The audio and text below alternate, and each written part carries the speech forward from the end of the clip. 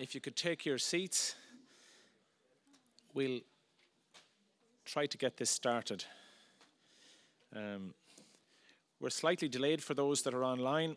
We'll put the blame in the hands of the air traffic controllers who delayed some of us getting here yesterday. It probably still carries true. So, on behalf of the ALDE party and my co-president, Ilhan, I want to welcome you here to The Hague for what is the final Hans van Balen Town Hall meeting.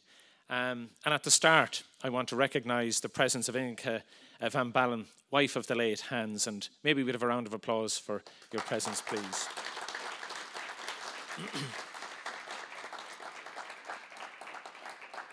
Inge, on behalf of everybody here, I just want to say to you what a great pleasure it was for all of us to know Hans. He was somebody who lived and breathed democracy, politics, and the politics of the ALDE family every waking hour of his life. I'm sure you saw that, probably much to your annoyance on occasion. But he was a true friend to all of us. I had the pleasure of working with him for 6 years on the ALDE Bureau. And I can say without fear of contradiction that his mind was focused not just on domestic politics or European politics, but international politics. And that was the case not just as president of ALDE, but his time in Liberal International. He was a powerhouse in the democratic institutions and the democratic politics of the European project. And I know if he was with us today, he would be just as exercised about what's happening in Ukraine and how he might play a role, not for himself, but how he might play a role in bringing all sides together in the best interests of democratic politics, and really at the base of that, making life better for the citizens of Europe. So we'll have an opportunity again in Dublin to really mark his contribution to politics across Europe, but particularly to the ALDE family. So I'm really pleased that you're with us this morning, but more particularly that yourself and Robert will be with us in Dublin, and we really look forward to reflecting on and celebrating his political life at that time. So thanks again for giving us Hans for so many years and sharing him with us. So thanks again. Okay, ladies and gentlemen, I want to thank you all for being here. I want to thank those of you who have travelled a long distance and those of you who are still with us online. As you know, we've held a series of town hall meetings on the Conference on the Future of Europe, named after the late Hans, and clearly that was important to us, that our work in furthering the workings of the European Union were named after Hans. We've been to Sarajevo, Madrid, Rome, Prague and Warsaw, and we're here with you in The Hague today on the final occasion. And of course it's wonderful to have our lead at the European Parliament, Guy Verhofstadt, who really has been a powerhouse on behalf of ALDE in driving the party and in driving the initiative that is our input into the Conference on the Future of Europe. And he's our keynote speaker here today, and we, as always, look forward to hearing his deliberations and his thoughts and his offerings to us. I suppose we did these town halls to put European citizens at the centre of the debate on the future of the European project. And that's really what it's about.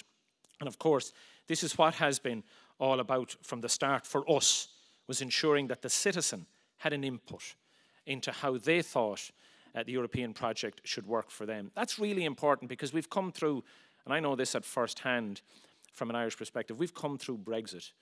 We're a small country on the western shores of Europe, our nearest neighbour being Britain, so dependent in that, from an economic point of view, on that interrelationship, and yet they've left the Union. We still remain committed because our citizens have always seen the benefits of the European project. That's not to suggest that we don't have issues, and they're the same issues that reside in every country. And I think that's what ALDE can do, is bring together those issues that we know are problematic, and we have to try and make Europe work better to resolve those. So I want to take a moment at the start too to thank VVD for hosting this, our last event. You hold a special place in the ALDE family. not just because you were one of the founding parties of ALDE, but because of the way in which you have interacted with your citizens. We all can learn from you. You've been in power now for over 12 years. And from my reading of the polls, there's nothing to suggest that you won't be around for a good while longer. So all of us can reflect on how you interact with your citizens, how you put them to the fore all the time, and how you work for them. And I think that really is part of your success. But above all, I want to thank you who are here today, and for those of you who are joining us online. Your presence here is vital in rebuilding and reshaping the European project. We Liberals, for sure, we deeply believe in the cooperation and open exchange of ideas, and the Conference on the Future of Europe gives us an opportunity to do that. It is who we are as Liberals, and it is what the ALDE party has always been about, putting the citizen first. Now, the Conference on the Future of Europe, I think, is a once-in-a-generation chance to shape the Europe that we want to live in. The challenges, as I said, that the Netherlands face in shaping that future are the same challenges that we have right across. And that's, whether that's, the Russian invasion of Ukraine and the implications that that has for each of our economies, whether it's tackling the inflation that's partly related to the invasion, or whether it's assisting our economies recover from the COVID pandemic. These are all challenges that every citizen faces. You see, we can often, within the bubble, that's Brussels or Dublin or London or Paris or wherever, get caught up in the mechanics, the mechanics, the legal texts, the treaties, who's doing what where, whereas the citizens really only are interested in how that impacts on their daily lives. And the issues that I've identified are more stark now than ever. And that's why we've got to find a way through. But make no mistake about it. The world's a very different place, and Europe is certainly a different place since February 24th. We have to respond to Putin's horrific war crimes by maintaining our resolve to ensure that we bring Europe together to respond. It's been quite some time since we've had an issue that we can gather around on. And I think this is certainly it. The war crimes that have been committed, we've got to respond to that. And, there can be no taboos. Nothing can be off the table in this. The war means, in my view, that we have to look at a European defence union. That does require some countries moving beyond where they would have been in the past. It's something we should be discussing. This is why I think the debate on the EU's role as a global leader is as important now as it has ever been. Whilst at the same time Putin's war of aggression has reminded us that energy independence can no longer be a talking point. We cannot only rely on our ability to import oil and gas from those other nations that do not threaten our energy security. I think we must also double down on our efforts to put renewable energies to the fore. Technology is the only way we can rely on ourselves for our energy needs, by making us consume less and consume better, by making us do more for less. I don't think we have harnessed the true potential of floating offshore wind to the extent that we can. And I think the Congress in Dublin, based on what we have, the programme we have set out, will very much challenge all of us to have that debate and look to the future in terms of energy independence and climate change, but looking at it through a different prism to the way in which we have looked at it in the past. From a green perspective, climate change, decarbonisation, is all about what you can't do, what you have to stop doing. Now, I don't know whether it's the bold child in me, and I think it's there in most citizens. We don't like being told what we can't do. We've got to look at this whole climate change and decarbonisation through a different lens. We've got to look at it through the opportunities, the economic opportunities, and how we can create green jobs and how we can recreate or refashion our economies in a much different way.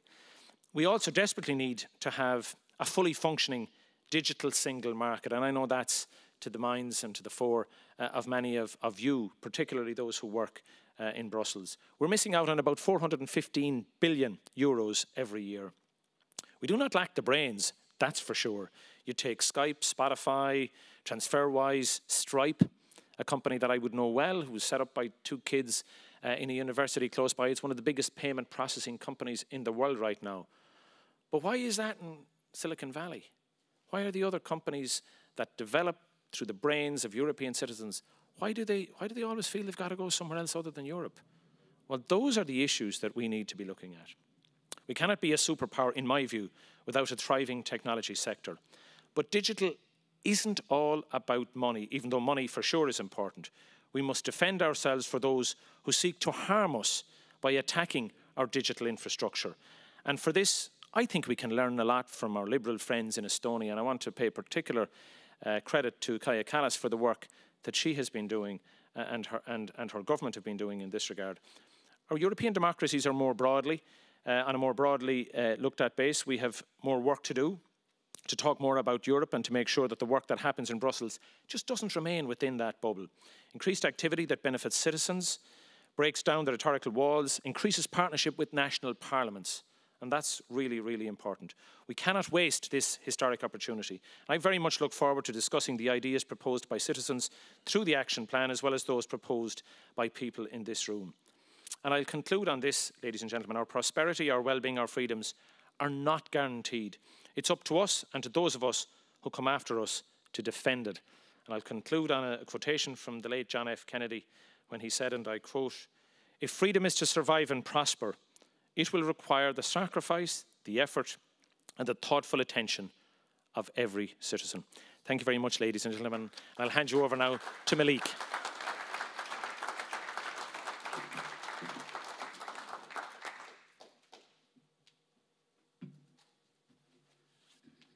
Thank you so much, Timothy, for your words, your introduction for today.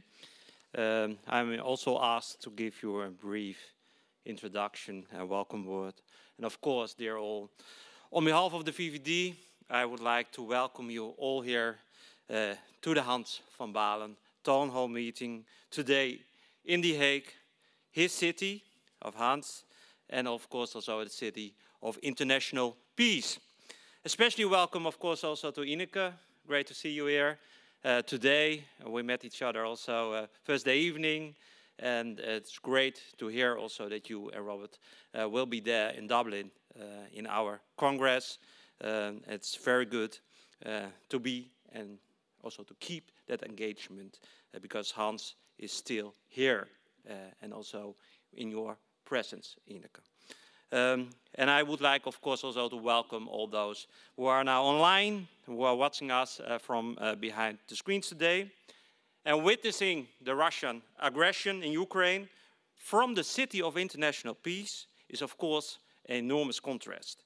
And a clear reminder for us that peace is not a default setting, but something that every generation needs to secure, defend, and renew.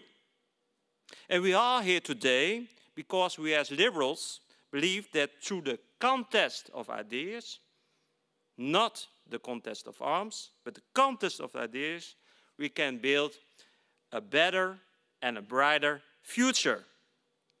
Today is the 7th final meeting of the Hans van Baalen Town Hall meeting as part of the other contribution to gathering citizens' input for the Conference of the Future of Europe. And I'm also pleased that Guy Verhofstadt is here because he is the leading person, the leading man, if we talk about the Conference of the Future of Europe. And of course, today we are also discussing the ideas proposed throughout the ALDE Action Plan. And I would like also to compliment all the fellow Europeans who have been involved in this project. We will discuss these ideas in 2 panel discussions. The first one will focus on the EU on the global stage. And the second one is all about EU democracy and the outcomes of the conference. And if I look at these topics, I see at least one common theme. Liberal democracy faces challenges, both from without and from within the European Union. In a very direct way, if we look at the Russian war against Ukraine, it's a fight from illiberalism towards liberalism, but also in an indirect way, such as the gradual dismantling of liberal democracies in certain parts in our own European Union. And of course, I look also to Katka, when I see and mention Hungary, of course, with Orban. We have also a fellow in Poland. It's also clear. Well, we have also exciting elections this Sunday, not only in France, but also in Slovenia, with Janša, for example. Well, and I mentioned already France. If you look to the polls, well, let's hope that it will be the outcome, but nothing is sure when the boxes are closed on Sunday in Paris. And I see only one answer to this challenge. If we want to defend liberal democracy anywhere, we need to support liberal democracy everywhere. And that means also now these days in Ukraine. One of the strongest defenders of this view was, of course, our dearly beloved friend and colleague, Hans van Baalen. Hans understood the importance of freedom, and through his enormous dedication and fight for individual rights, he defended the values and beliefs on which we continue to build on today. And for that, liberal democracy is not a nice to have, no, it's a must to have, a need to have. Because liberal democracy empowers individuals. And we as liberals believe that people should have the freedom and the right to live their lives according to their own views, their own needs, and their own dreams. Why? Well, because this is what makes ordinary people capable of doing extraordinary things. Not just for ourselves, but also for the people around us. Our families, our friends, our neighbors. This is why liberal democracy is so important. This is why we as liberals have to stand and defend and develop our liberal democracy. And this is why today the Hans van Baalen Town Hall meeting is so important, so that we can engage in this important work. Rest me to wish you a very good Hans van Baalen Town Hall meeting today here in The Hague. Thank you so much.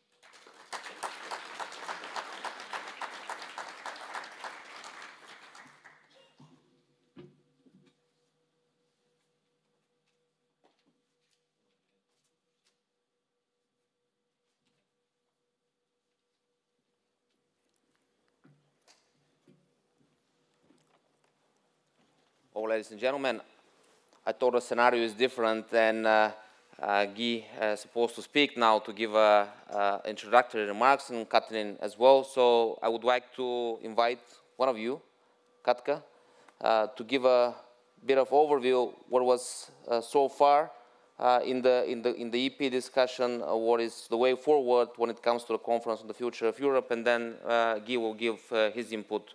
And I think in a couple of minutes we'll have the slides on the screen. Please, Katka.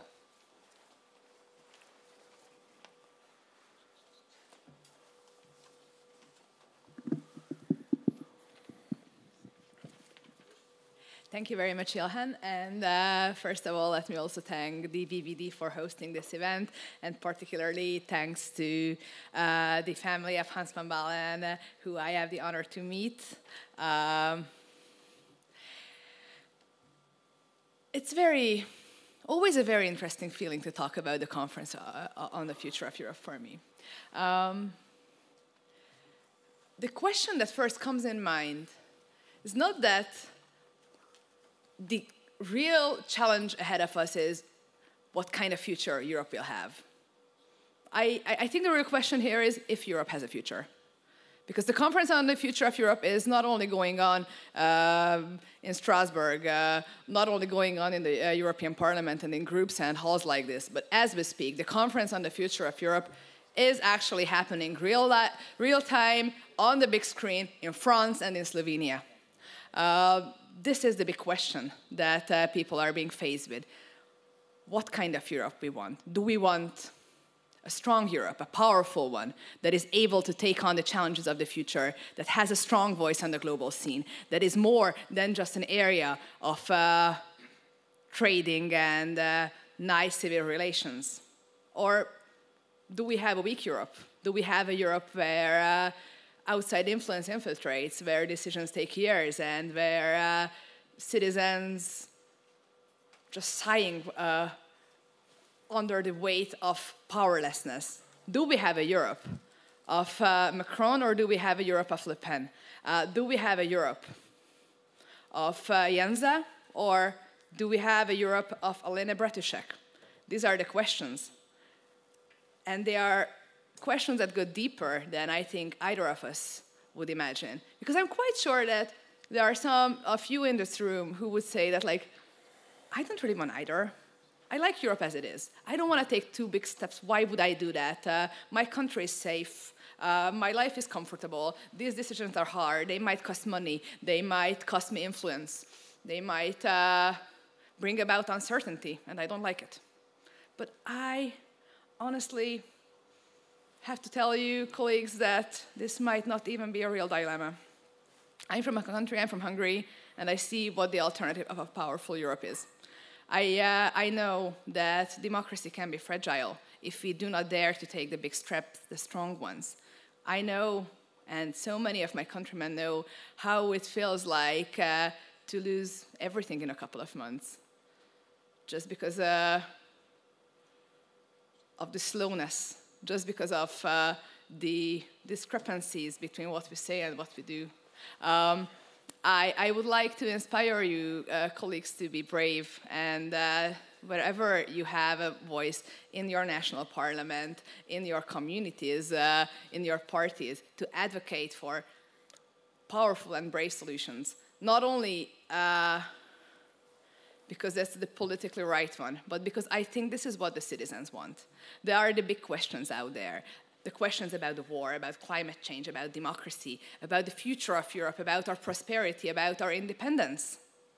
And I don't think they want small steps. They want solutions. And solutions are always a bit painful, but can be very rewarding at the end. And I'm telling you that during the Conference of the Future of Europe, where I took part in discussing the values of the European future, many things that I perceived to be maybe a bit too intellectual before, or an exercise within the bubble, so to say, is actually something that interests a lot of people. And people want solutions for the questions of the rule of law, for the questions of the media, the questions of independence or of data protection. And the solutions that the citizens proposed were big and brave. And I believe that our responsibility as politicians to listen to them and to provide the brave solutions that Europe indeed needs and our citizens indeed crave. And this is why I'm so honored to be in the same group with Guy Verhofstadt, and I'm a little bit, it's a little bit challenging to speak before him, but I'm so glad that Guy realized the importance of this conference, realized the importance of listening to the people, of taking big steps in the future, of reforming the EU, to making us stronger, making us more powerful, making us really a player on the global stage. He did a conference on the future of Europe even before it started for years, right? I'm so grateful to be a part of this drive where we are actually now pushing this tremendous and historic exercise, hopefully further and hopefully to real change. Because the opposite of change is that Europe has no future, in my opinion. The Europe as we see now, this, slow, weak, apolitical, powerless Europe has no future. We are not living in a peaceful and nice world. We don't have rainbows and bunnies all around us. It's not a peaceful time. It is a time where interests collide. There's a time where big decisions are made, where fights are fought. And if Europe is not present in this fight because they are still contemplating on who is the person they should send and how long does a process should take and how much everybody should be in unison in order to even issue a press release, then Europe will not have a future. So I hope that we will be able to come together in 10 years with the Liberal family and reminiscence about the steps we took when Europe was at a turning point, when we were standing at the crossroads, and how we managed to use our political tools, our vision, our power, our citizens to turn Europe into a community with a real future. Because Europe deserves a future, and the world deserves a Europe with a future. Because without us, well, look at Hungary. I don't think we want that for the globe, right? So let's get to work. And let's realize the Europe our citizens crave us to be. Europe that can act. Liberals are all about action. We are all about solutions. So let's show it to the world. No more excuses, just more action. Thank you very much.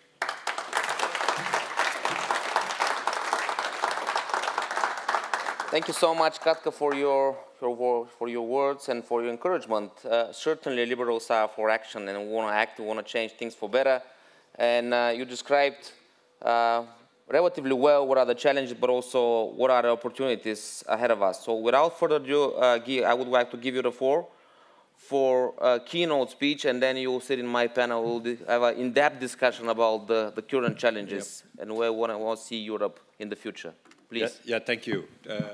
Thank you, Jan. And first of all, I'm very pleased to be here on this Hans van Baalen town hall meeting. I did another one in Rome. Yes. Together, by the way, with our friends from Ukraine. So that was before the war. I think it was the Minister of Europe, European Integration. Deputy Prime Minister, yes. Yeah, who was with us. And I'm coming back from Kiev, and I told naturally about Hans, because when you go to the city hall from the presidential palace, you go through Maidan. And so I remember me very well the period where on Maidan there were these huge protests. We were there, Hans was there, and we did there a speech which was criticized for years, but since a few weeks I don't receive any criticism anymore. Really? You remember that? What Van Baalen and Verhofstadt were doing there? They started, we were even responsible for the start of the war in some of the reactions of the social media. But I have to tell you that, I should say, unfortunately, since a few weeks, these critics vanished. And yeah, it's absolutely clear why. Because we have seen the most brutal aggression since the Second World War by a country, going into a democratic, independent country, Ukraine, who has made the choice for what? For Europe, for European values. And the real reason, in my opinion, why Putin is starting this war and is doing this war has nothing to do with security issues, has nothing to do even, I think, with the big dream of a Russian empire. That's because he's fearing that with Belarus, what's happening in Belarus, with the choice that Ukraine has made for European and democratic values, that could spread to Russia itself and to the Russian society, that could create, be the beginning of the end of an autocratic regime. I think that that is the real reason why for this war. It's a fight between liberal democracy at the one hand and autocraticism and autocracy at the other hand. And that's also the new world order in which we live and in which we have to think about the future of Europe. This is not longer the world of 45-89, the Cold War. This is not longer the world of 89-2022. Liberal democracy has won. Fukuyama, you remember that? The end of history. Everything is done. We live in the best of all worlds. No, I think a new world has emerged on the 24th of February. And that will be a world of empires. There will be empires of the good and empires of the bad. And if we want to survive in this world, survive as a European Union, we need to reform our European Union the fastest as possible and to take lessons from what is happening in the world today. It's a world of empires, not a world of nations. Because look to China. China is not a nation. It's a civilization. It's Han, and inside Han, the Han civilization, there are many, many, many ethnies and many, many nations. India, for example, is not a nation too. There are 2,000 nations and 2,000 ethnies in India. At the same time, they use more or less 20 languages in India, and there are 4 big religions, and it's the biggest democracy at the same time. That is a powerhouse, that is an empire. The United States of America, they are an empire, no? They tell it themselves, so we don't need to describe it. It's an empire for the good, but it can also change. Look what happened the last years. Can you imagine that we are in the same situation as today with Trump as President of the United States? And that Putin is taking this decision. Probably no intervention of the Americans, no delivery of weapons. I don't know, but I think that will be, the outcome will be that we will be totally alone, Europe, in facing that threat from Russia. That is a possibility. So if we look to the future of Europe, we have to think in that sense. The world has changed, is a world of empires, not longer nation states alone. Nation states play a crucial role, naturally, but it are the alliances that are crucial. A country today independently, a nation independently, has not a security if it is not making part of a bigger entity. Can be NATO, can be the European Union, but it has to have a security, a base for stability. So we have to think about the future in Europe in that sense. What if tomorrow the same thing is happening and we can, for example, not rely on our American friends because there is a Trumpian president? That is the question that we... So that doesn't mean that we have to say, no, we don't want NATO anymore, we need European defense instead. It has nothing to do with that. It has to do with our capacity or capability or sovereignty or autonomy to make all decisions inside a North Atlantic Treaty Organization at the same time inside the European Union if, for example, we have some interest to defend or security to defend. And that's the case today. So the whole issue about the future of the European Union is about that. What is our autonomy, our sovereignty, our decision-making power on digital, on military, financially, politically, in a world of empires? That's the question. And I think we organized this conference on the future of Europe. I should say the timing was okay, that you could say. Because we are talking inside this conference about answers to challenges as we are facing today in and around Ukraine. That's the issue. So we are talking inside this conference about, do we need a European Defence Union as a part, as a pillar of the NATO North Atlantic Treaty Organization? And the answer of the citizens, because we organized the whole thing, you know that, I will not repeat that, citizens panels, on national level, on the European level, the answer is people say, yeah, maybe you need to build up some joint armed forces of the European Union. And obviously that is absolutely necessary, actually, because if you look to defense and military expenditures on the world scale, and certainly in Europe, that's the biggest waste of money of Europe is defense. Huh? You're aware of that. I have maybe, are there slides? I have sent something about that yeah, I push, but I don't do anything. That is another thing. So that I come back to this later on. That is about digital. That's another disaster in Europe. But this is the expenditures of. Sorry. Oh, that's okay. That's okay. I'm going to move there. Yeah, but you can see it also, Ilya. But so that are the expenditures. So unfortunately, I have the wrong slide with me because normally I put the whole expenditures of the European Union on military in one balloon.